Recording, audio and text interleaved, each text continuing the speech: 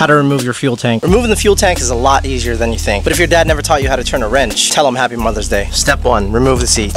If it has tank fairings, take them off. Every motorcycle is different, so bear with me. Basically, there's bolts that hold this whole tank together. Sometimes there's a long bolt that goes here, or there's bolts that go up here that let the tank swivel this way or this way. My bike basically has 3 long bolts, 2 in the back and this one in the front. Tanks also have vents for the fumes, and there's usually 2 silicone hoses connected to them, and they route to the ground. This is a motorcycle tank prop, and I got it from a jigsaw that I had a long time ago. Works like this. Here's a pro tip, you can use whatever the fuck you want to prop this up. Under the tank is where you'll usually see the fuel lines and the fuel pump. There's a little tab in here that I just push down, and I pull the line out. If you're trying to access the air box to get to the air filter or the spark plugs, you can leave the tank in this position. But like I said, this is so easy to remove. It's as simple as just lifting it out. And if your mom taught you how to turn a wrench, tell her I said what's up.